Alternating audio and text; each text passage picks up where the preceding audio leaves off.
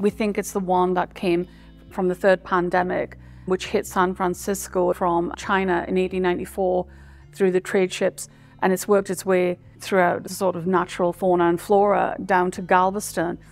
The story of bubonic plague in Galveston started to expand. So the flea itself regurgitates or defecates, what a lovely description, into the little puncture wound that it makes in your ankle. And that's how you become sick.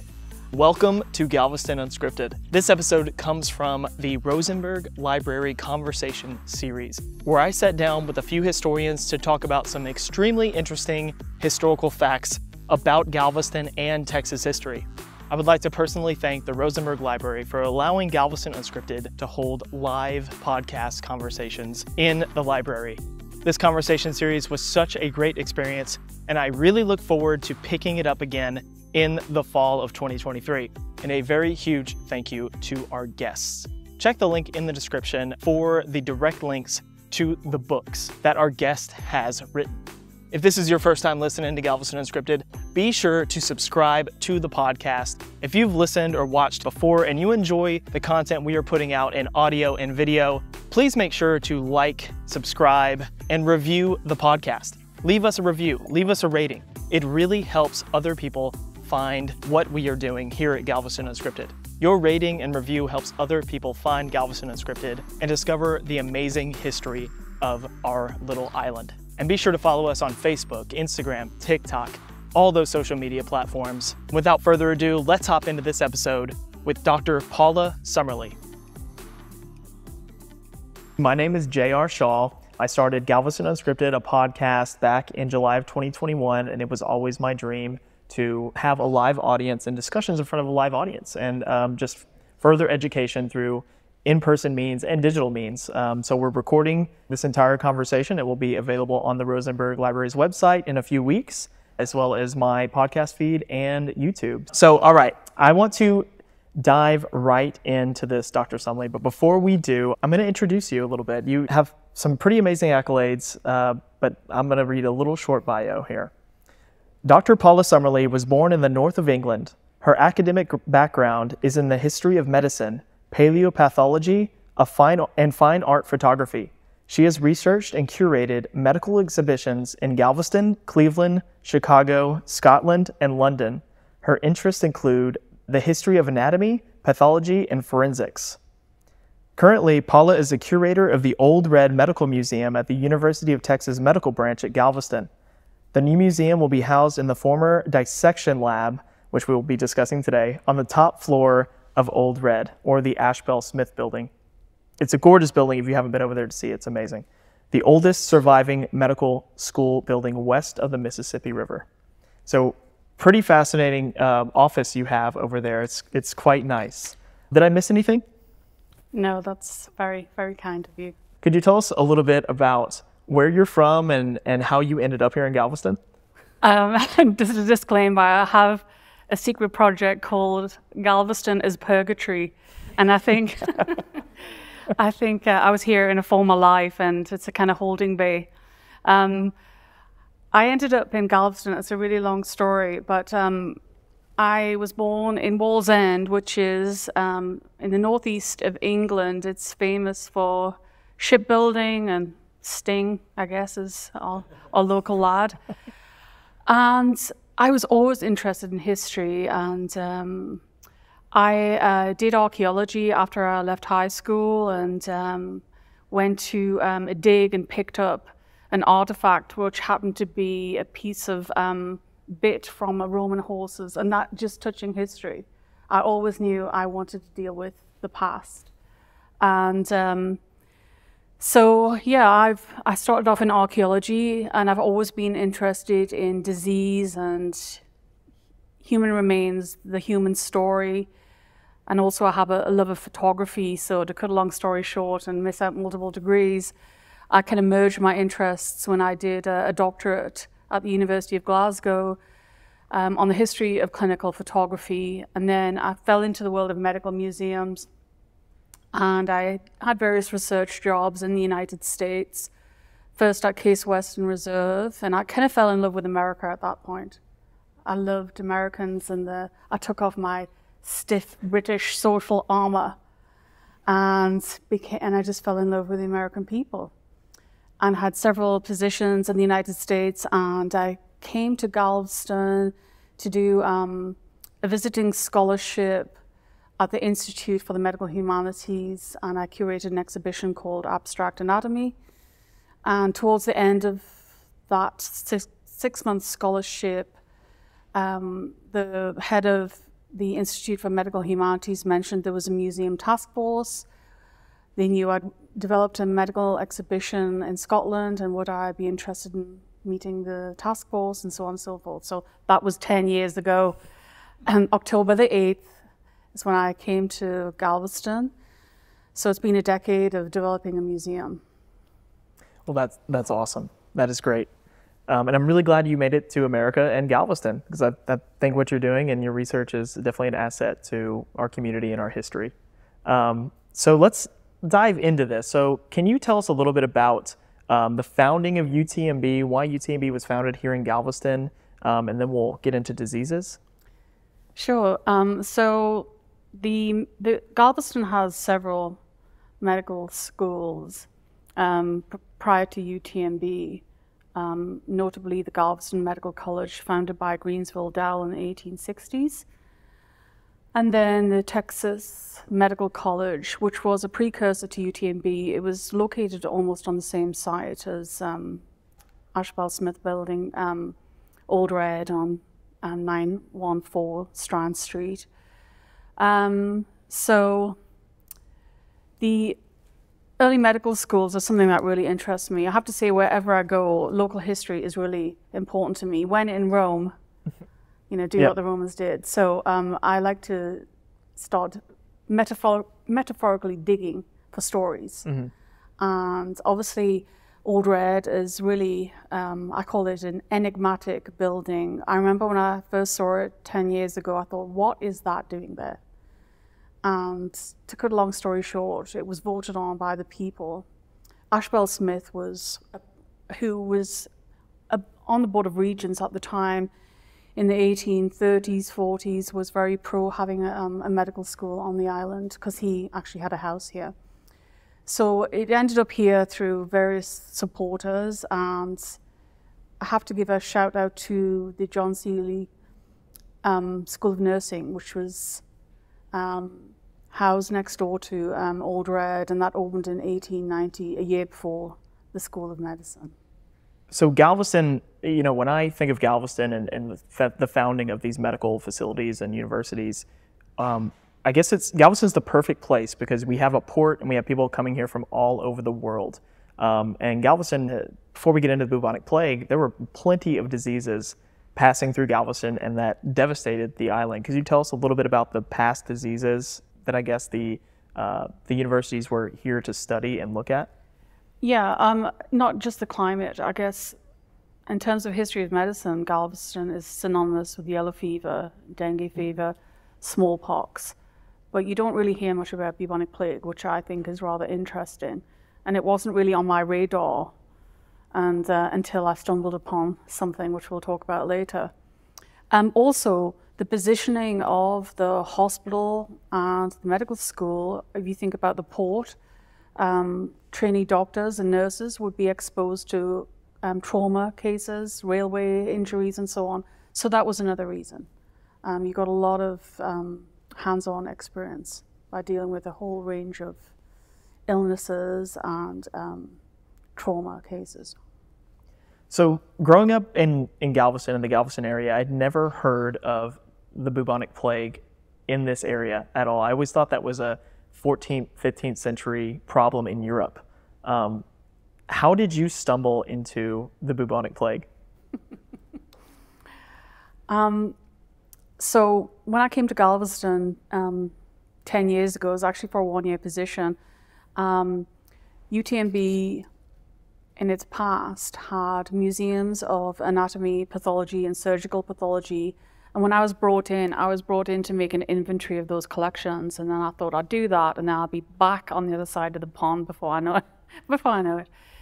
And what I realized, it was like painting a bridge. You get around the collection once, and then you've got to go around for another reason, and another reason, and another reason.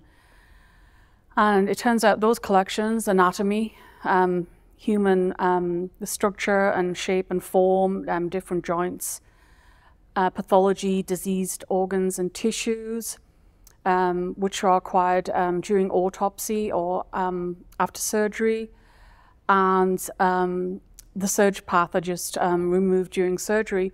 Those collections turned out were really important to the history of UTMB. UTMB had a national reputation for excellence in practical medical education. And those collections and those museums during the 1890s, early 20th century, were at the forefront of attracting staff, faculty, and students to UTMB to study. Those collections have had a bit of a checkered history. And during the 1940s and 50s, the museums closed. The specimens were either destroyed or put out of sight, and some are still out of sight. But it follows a well-known pattern of what happened to other medical museums in the United States. For example, the Warren Museum at Harvard. So there are known patterns of museums closing due to shifts in the curriculum, introduction of imaging, social and ethical reasons. Of the whole different. There's a lot of complicated reasons why, but UTMB falls into those patterns, and those collections are really important to me and a lot of people who know about their existence, and we're hoping they will form the core vision of the new museum.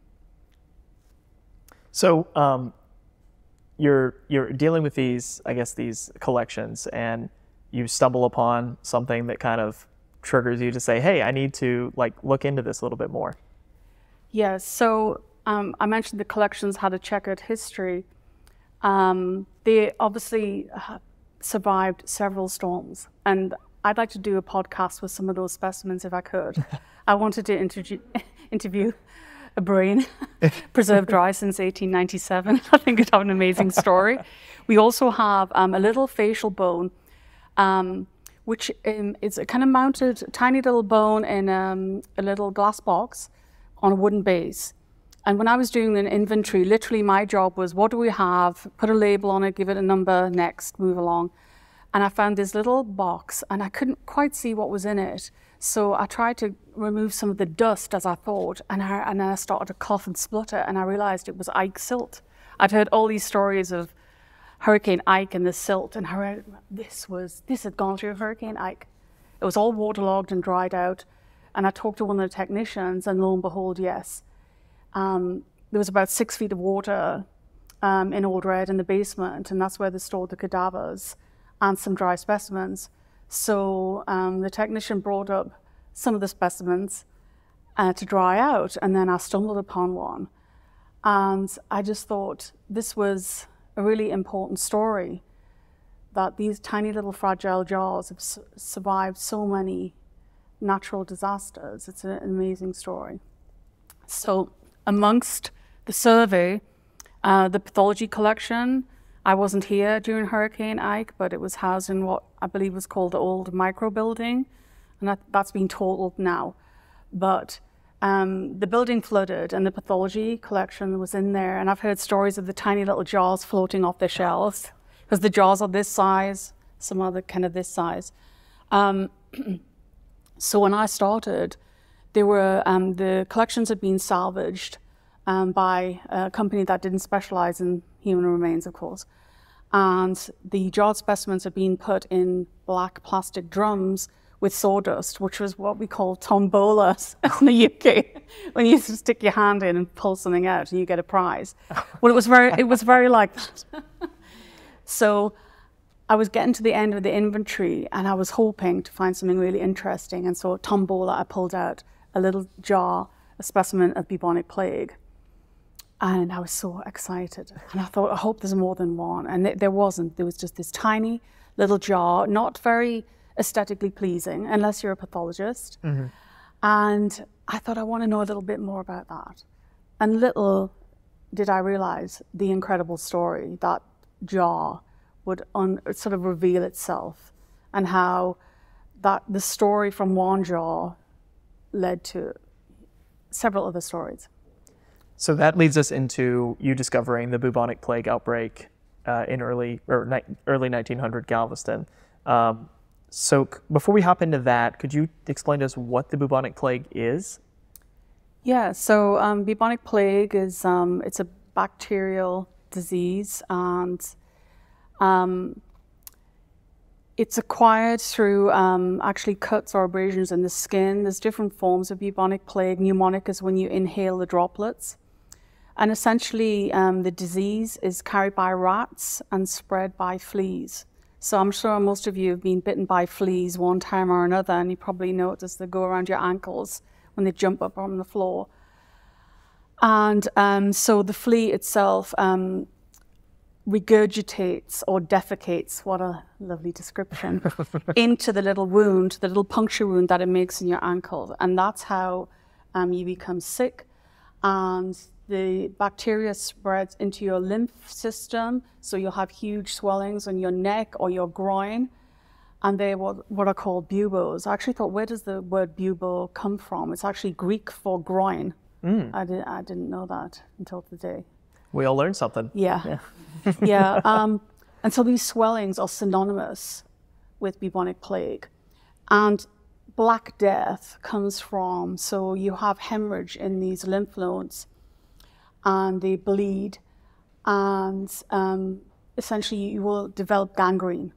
So if you Google Black Death, you'll see gangrenous extremities primarily at the beginning, and that's where kind of Black Death is probably synonymous. Or you're going to have, I think the Danish 16th century description of Black Death actually meant that you're not going to have a cheery outcome. Oh. Okay, so you discover in this jar and in this body part that had the bubonic plague, and you discover the outbreak. So can you tell us a little bit about the bubonic plague outbreak in Galveston in 1920? Okay, so the little jar that I found, it had a number etched on the lid, and that number corresponds to an autopsy protocol or a report, which gives details of the individual, their race, immigration status, sometimes occupation, all kinds of data, which is really interesting in terms of social history. Also, the clinical description of what happened to the person. So using that information, I could leap from the jar to an autopsy protocol, and I knew the Moody Medical Library, the Blocker Collections, had a plague laboratory notebook. I didn't have the name of the individual at the time, but I soon found out who it was. I matched the dates of death and so on, and I thought, I know who this person was. And then I researched where they lived on Google Maps. Is the building still standing? We found the grave marker. And at that juncture, I gave a little presentation, and Dwayne Jones, the director of Galveston Historical Foundation, attended. And given he's a visionary, he said, I want to know more about this, Paula. So we actually researched more about the outbreak of bubonic plague and the people involved in the outbreak. And so that really is how the story of bubonic plague in Galveston started to expand. It's very much a sort of collaborative effort. I was so enamored with my little jar. Would I've got beyond that to the rest of the story? I'm not wholly sure, but that tiny jar answered so many amazing questions. And Dr. David Walker, who is, he was the former chair of pathology at UTMB. He's a world-renowned researcher. He happened to have a set of microscope slides in his office, which he gave to my mentor, Dr. Judy Aronson. And it turned out we had all the slides of the bubonic plague victims that we could research. But more about that later. Yeah, well, let's get into the victims. So and kind of the outbreak itself. So could you tell us about the first discovery? It was first discovered in 1920, and kind of how it spread and what was going on in the city. Okay. So when the first person he went to the John Seeley Hospital, they didn't actually know it was bubonic plague. It was there's various techniques to diagnose the disease, which are kind of complex, but essentially you stick a needle and a syringe into the bubo and extract some fluid, and then you can look at different cells under the microscope, but you also use some of that juice, as they call it, and inject it into a poor little guinea pig. And if the guinea pig develops swollen lymph glands, you can be pretty sure it's bubonic plague. So this was the first victim of the plague. Do they know how he got it? Was it like a rat or flea from a ship or anything like that? He worked in a grain store on 29th and Strand Street. Mm-hmm. And so kind of forensic minded, they went to look to see if there were dead rats. And you can imagine rats are attracted to grain. So there's probably a lot of rats in the grain store. And so that's probably how he was infected. And this young man, he died, I think it was during June 17th, 1920. And he died early evening. And the next day he was buried in Lakeview Cemetery before the press got hold of what was bubonic plague on the island, before they actually, spread the word, as it were. Were there bubonic plague outbreaks anywhere else in that year or years prior?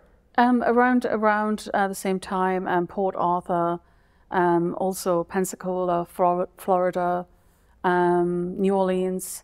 So this wasn't unique. The actual origin of the plague in Galveston was never determined. There was never one sort of true source found. They did map all of the victims. There were about 18 people who were diagnosed with bubonic plague, and their stories have different outcomes. The second person to actually be diagnosed with bubonic plague was a colleague of the first person to die. So obviously proximity there, but I guess she was working in a rat-infested store, so no wonder.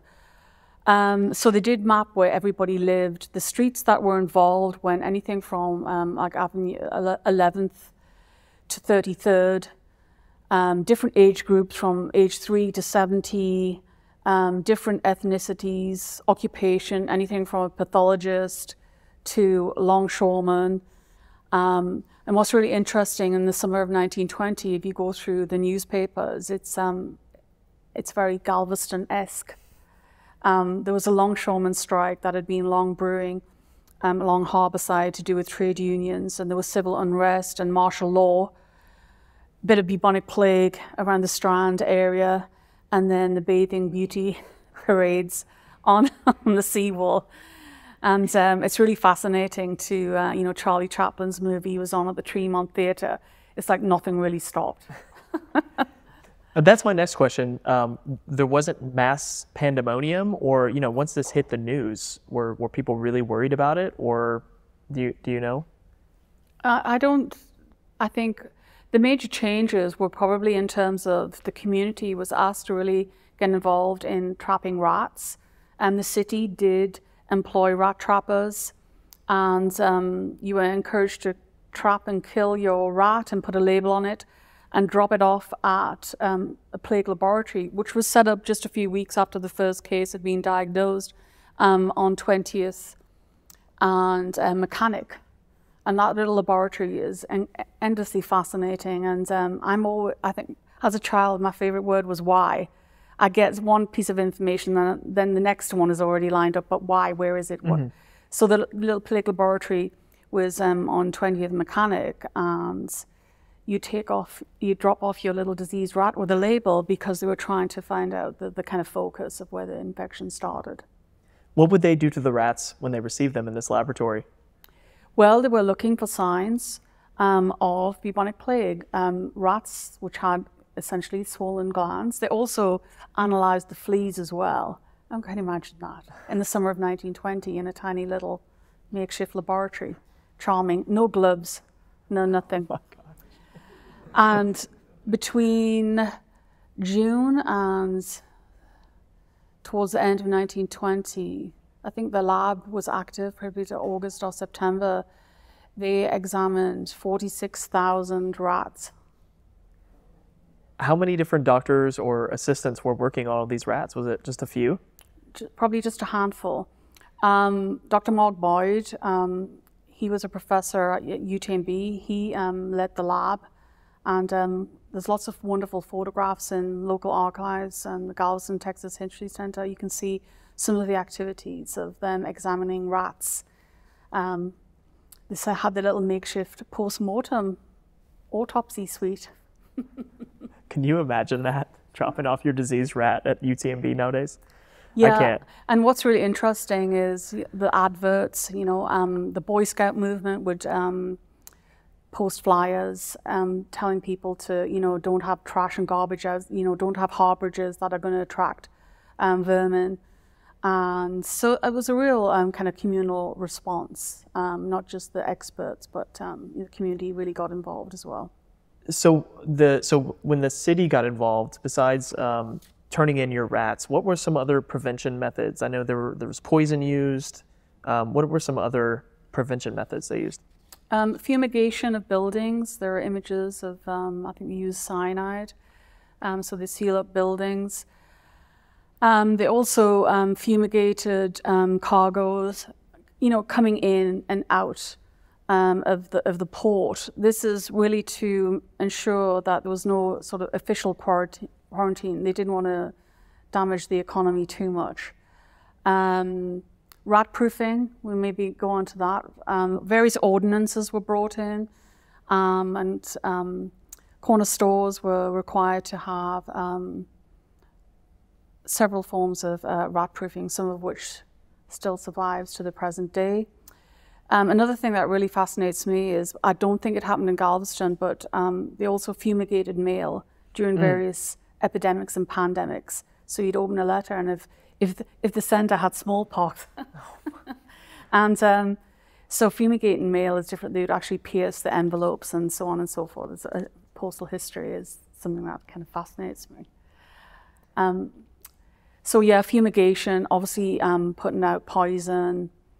Also, the seawall had messages painted on it about that. They actually put poison in the rocks along the seawall, and I happened to purchase a tiny photograph of two women in bathing suits perched on a rock, and you can see this poison behind the daubed on the seawall. All those images have gone now, but there is some evidence of the remnants of bubonic plague on the island. How many people contracted the bubonic plague, or confirmed cases in Galveston? That's fine. 18. So in terms of treatment, well, the first young man, who was 17, he didn't have a chance. He had terrible fevers and pains, swollen buboes. They weren't exactly sure. But the second person, who was diagnosed the following day, received, there was a Mulford's anti-plague serum, as it was called. And that was shipped, supplies, the city actually had some supplies, and then the Pasteur Institute sent some supplies over to Galveston as well from Paris. So there was also something called Hafkeen's vaccine, but some of these were really powerful drugs, and I know at least one person who received the serum died of anaphylactic shock. So what was the death rate like? I mean, how many people were dying when they would get the bubonic plague? There were about 12 deaths. Okay. But those who actually received some vaccine did survive. So could you tell us, I understand there was a doctor who worked at UTMB who actually contracted it. Could you tell us that story? Yeah, so one of the victims of bubonic plague, I mentioned those different longshoremen, a housekeeper. One was a pathologist, Dr. Anna Mary Bowie. She graduated from UTMB in the summer of 1920. She was from Tennessee. And when she graduated, she got a job as a pathologist assistant, and she was doing autopsies. And in August, she did an autopsy on one of the plague victims. And when she was finishing the autopsy and sewing up the scalp of the woman who had died, she accidentally pricked her left index finger. And she was wearing gloves, and she knew exactly what to do. She kind of washed the wound and then cauterized it and then got on her merry way. And of course, then later she started to develop a fever, and she knew exactly what it was, swollen lymph glands, all the things. So she knew she had bubonic plague. And she self-injected both the vaccine and the serum. I think she was just a brave pathologist, that's all. And she was off work for a couple of months and then went back to work. And the first person she did an autopsy on was another victim of bubonic plague. And Anna, as I call her, Dr. Bowie, or Bowie, as a historian, I thought, what an incredible woman to be a pathologist. The first woman to graduate from the School of Medicine was Marie Delalondre Dietzel in 1897. So UTMB is a history of early medical, pioneers in medicine. And I consider Anna to be one of those. And I couldn't find anything about her after around 1924. And to cut a long story short, I found an address for her. She was a member of a medical society, and it listed her address in Tennessee. So I was probably searching Bowie, Galveston, or whatever, and I could find nothing. And a couple of little internet searches later, I found a website called the Friends of the Bowie Nature Park, and lo and behold, there's a picture of Anna. And that led to a whole other story of Anna and her siblings. They bought land in Fairview, Tennessee, which is now actually a park, the Bowie Nature Park, and they had Anna's archive. We have nothing about Anna at UTMB. They even have a picture of Anna on the steps of Old Red, and they're probably just as a medical student, which they gave me a copy of. So Anna's story is actually in the Handbook of Texas Medicine. Okay, so let's take it back a little bit. So there's Anna Bowie, which is a fascinating story. Did when she moved to Tennessee, did she live the rest of her life saying, "Oh, I survived the bubonic plague"? No, Anna was a bit of a trailblazer. I think, being a Brit, stiff upper lip, nothing compared to Anna Bowie. She never mentioned it. She taught at Peabody Medical College, and she was fired from that job eventually. I think she's a bit of a radical in many ways, so ahead of her time. And then she set up a private practice. And she was interviewed partly to do with the purchase of land with her siblings. And she said, "Oh yeah, I had bubonic plague." She just mentioned it in passing. And then when I met the Friends of the Bowie Nature Park, they said, "Is it true?" And I'm like, "Yeah, it's true." And Anna received a 50 years of service certificate from UTMB, and she died in 1980, age 90.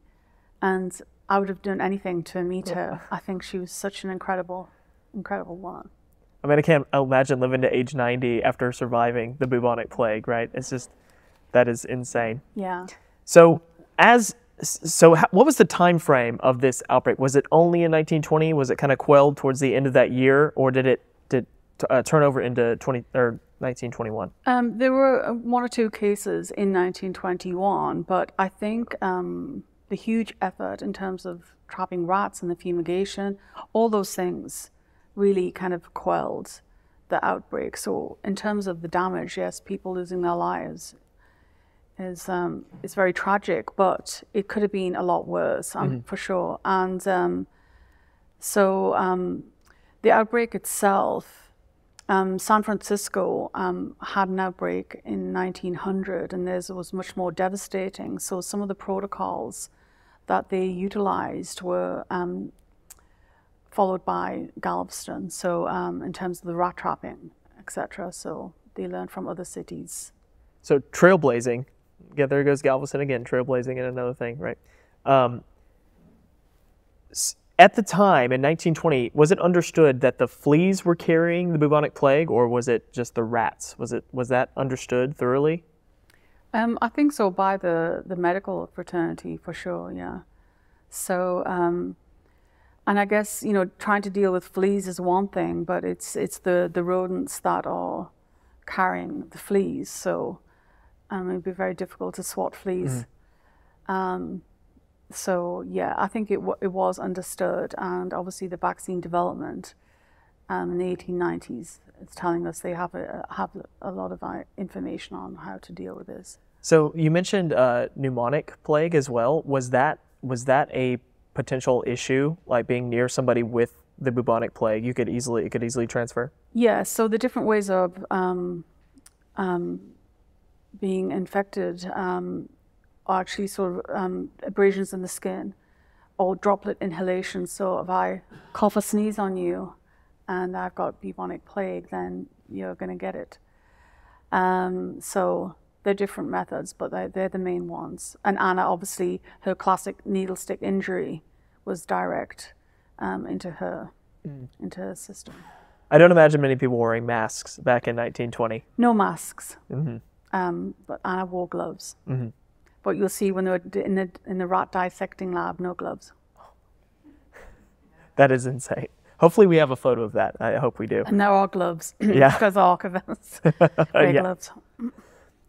So I kind of want to transition over to Old Red. So Old Red, of course, this amazing building down there in the middle of UTMB's campus. I know they set up a separate lab elsewhere. Was Old Red used for any of these dissections after somebody died of bubonic plague?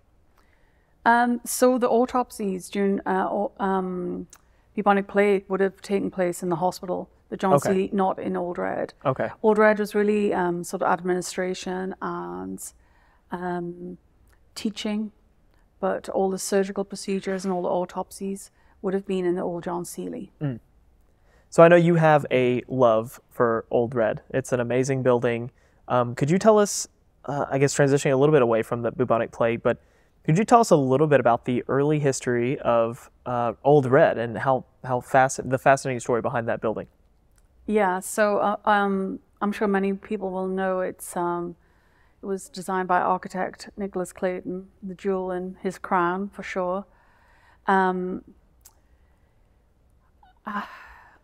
Old Red, I'm really interested in the early days of the medical school, and if I could be a fly on the wall and go back to the early days, what was really interesting was the first faculty who applied for jobs. The job was actually posted in the British Medical Journal, and it promised that this new medical school would be fully equipped.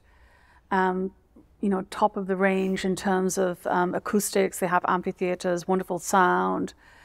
And when you read the papers of William Keeler, UTMB's first anatomist, Alan John Smith, UTMB's first pathologist, and James Edwin Thompson, first professor of surgery, there was nothing. It was an empty building. There were planks on the floor. And the Blocker collections it was filed under miscellaneous. They had a ledger. And of course, I'm very nosy and I want to know everything and see everything. And this ledger turned out to be the record of what the first faculty were buying to set up all the laboratories, the books that they were buying for the first library. All of these things were set up actually inside Old Red. So I do tours of Old Red. So I'm sort of semi-retired from doing that. Tours of Old Red, and I want to know what was where in the early days. And what I discovered, the newspapers are really a great source of information. Early X-ray experiments were conducted in what they called the basement of Old Red in 1897, in a closet in the basement. And I'm one of those people, like, I want to knock on the walls. What's the real wall? What's the false wall? And do a tour. Mm-hmm. So each floor has its own history. The building had 3 amphitheaters when you have one left. The administration was on the first floor. There was a medical museum overlooking the bay for a decade, from 1891. Our first library was on the first floor. Second floor, all the laboratories, embryology, histology, pathology, anatomy. Top floor, dissection lab. The finest dissection hall in America at one point. So before I ask you kind of what you're working on now, is there anything you would like to conclude the bubonic plague? So we're running short on time here. Okay. To conclude the bubonic plague, anything I missed to ask you, something that you definitely want to tell the people? I think it was a kind of unknown story until, I'm sure if you were here in 1920, you knew all about it. But you know how things go. Things are lost to time. And I think if it hadn't been for that tiny little jar, I don't think we would have thought about it too much. And what was interesting is the Historical Foundation have been involved in restoring many buildings, and they'd encountered these strange concrete structures, and they didn't know what they were, and it turned out it was rat proofing. So that tiny little jar, several steps removed, answered an architectural conundrum, which I think is amazing. Also, there's been various academic projects, as we know. Leonard Wang published a paper recently, so there's various academic spin-offs and interest in the story, which can be nothing but great and hopefully foster some future historians and pathologists. I love that. I love that. You never know what's hiding in the archive somewhere that could spur off another story that you can find so much history about, something else. It's fascinating. Yeah. So I know you're working on some pretty fascinating history projects now. Can you tell us a little bit about what you've got going on? Yeah, one that I've kind of just completed is a story. I love, I think I do biographies better than do like institutional histories. I discovered another incredible woman, Mary Susan Moore, who is known of. She was a Black physician who came to Galveston in the 1890s and founded the Hubbard Sanitarium on Avenue N. And she had all kinds of problems. The local community were just not for her setting up a sanitarium. And I've kind of researched her life and the entries pending in the Handbook of Texas Medicine and the Texas State Historical Association. So hopefully in the next few weeks, you'll be to read something of Mary Susan Moore, who also happened to be a member of the Lone Star State Medical Association, which was set up by Black physicians. They had their first meeting in the shop now, which houses Rennie Wiley's gallery. They had a meeting there in 1886, so I think there needs to be a state marker put up there. And the other little side story I'm working on is, I mentioned I was obsessed with postal history. I've been buying historical letters from a well-known auction site, which mention different epidemics. So the working title of my little exhibition in my brain is called Letters from an Epidemic. I've been searching the senders and the recipients and just the kind of stories of these random letters, because people don't write letters anymore. So I've got some amazing letters that I'm researching. I can only imagine how much insight you can get from two doctors going back and forth, talking about the different epidemics and outbreaks, for instance, Philadelphia to Galveston in the late 1800s or early 1900s, and how fascinating that must be to be able to take a peek at what they were discussing. Yeah, and there's all kinds of, extraneous information, like Barnum and Bailey. I'm going to see that, but careful as bubonic plague or whatever happens to be. Nothing's changed, has it? No. So we've entered the section of this presentation where we will start taking some questions from the audience. So enter the Q&A section. Does anyone have any questions at all? I know it's hard to cover an entire year of bubonic plague in 45 minutes. Yes. Are there any instances of other animals getting the bubonic plague? And then how did that kind of affect the town? Well, bubonic plague isn't medieval. It's actually still in the United States. And every year, several states, including Colorado and Arizona, they have 1 or 2 cases of bubonic plague. I think the CDC say between 1 and 17 cases per year, and they're now treated by antibiotics. So basically, I don't know if you love rodents as much as I do. if you get too close to a dead rodent, prairie dogs and squirrels, the fleas may jump onto you, and then you could get bubonic plague. So there are other animals involved, yeah, for sure. All the ones that I really like. Oh my God.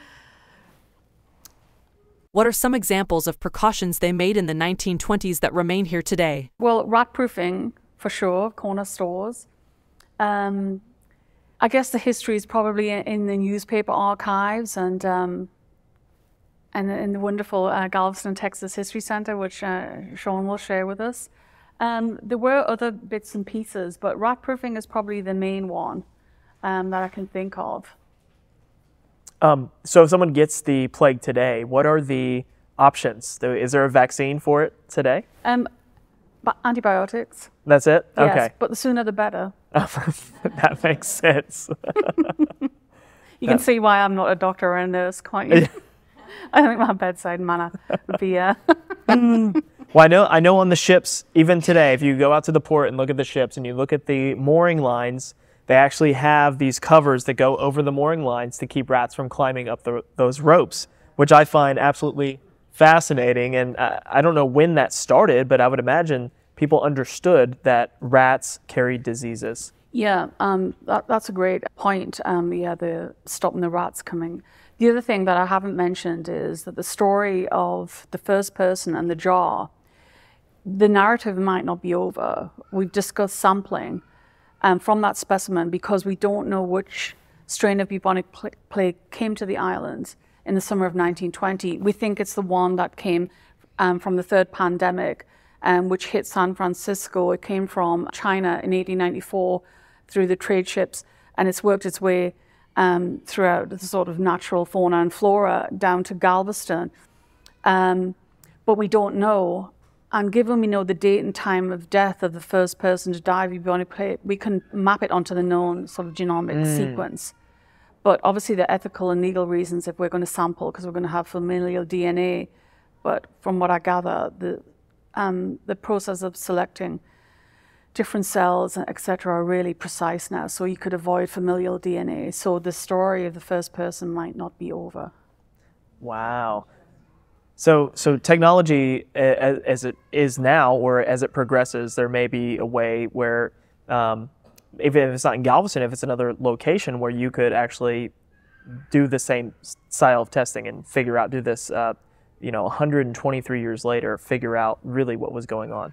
Yeah, the McGovern Museum at the College of Physicians of Philadelphia have worked with McMaster in Canada, and they actually sampled smallpox from blades, little blades that were used to take samples, vaccine blades, etc. But so they've actually got readings. So they've also done research on cholera specimens as well.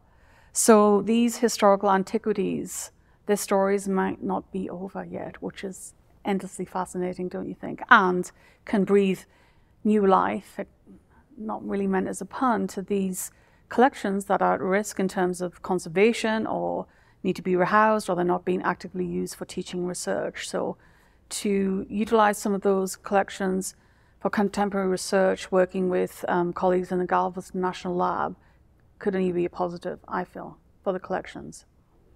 So these collections, I know it's a topic that has a checkered history, as you say. The collections, for context, for their body parts that were dissected at some point, right? The anatomical, yes. Okay. And the others are removed during autopsy and kept for that they demonstrated tumors, or so other people could use them for teaching purposes, really.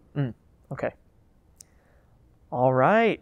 I was curious. You have a personal interest in postal history, and now we find out as well that you have a collection. Is there any really interesting fact in terms of that postal history here within the US or even abroad that you think is worth sharing? Well, what I discovered is that there are actually experts on fumigated mail.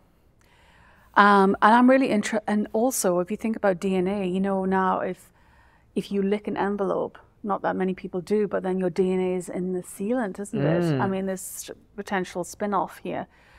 I think I'm interested in letters because nobody writes them anymore.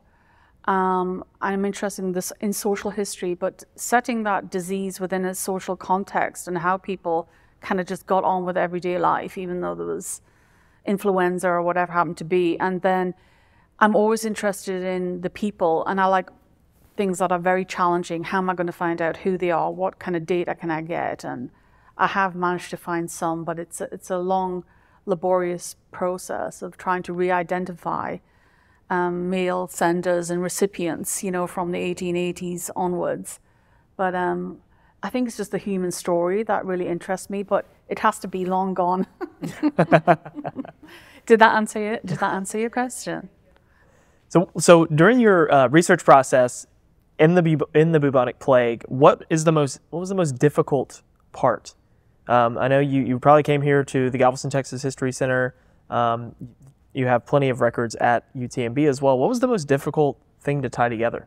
Well, I think finding Anna's story some of the houses that the people lived in still stand. I kind of look for evidence, what is left. So some of the houses that the people lived in, some of the doctors' houses are still, it's almost a kind of reconstruction in my brain. And if I could go into a little time machine and go and fly through Old Red or something like that in the early days, I'd just be a little fly on the wall and see what was going on. I think it's almost, that's, it's something that's always, it's kind of, you need an imagination to think about the past. And I know not everyone thinks about the past, but I could not fathom a life without the past.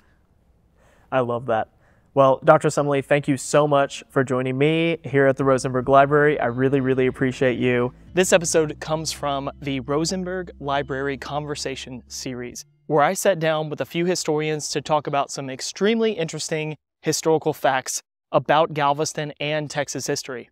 I would like to personally thank the Rosenberg Library for allowing Galveston Unscripted to hold live podcast conversations in the library. If this is your first time listening to Galveston Unscripted, be sure to subscribe to the podcast. If you've listened or watched before and you enjoy the content we are putting out in audio and video, please make sure to like, subscribe, and review the podcast. Leave us a review, leave us a rating. It really helps other people find what we are doing here at Galveston Unscripted. Your rating and review helps other people find Galveston Unscripted and discover the amazing history of our little island. And be sure to follow us on Facebook, Instagram, TikTok, all those social media platforms. I have a secret project called Galveston is Purgatory.